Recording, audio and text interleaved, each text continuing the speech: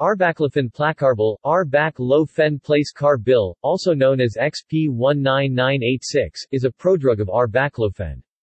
Arbaclofen placarbal possesses more favorable pharmacokinetic profile than baclofen, with less fluctuations in plasma drug levels.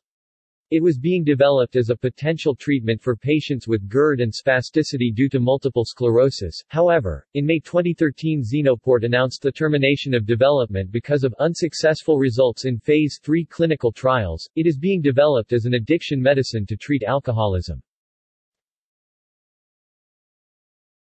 See also: gabapentin anacarbal, Lasogabarin.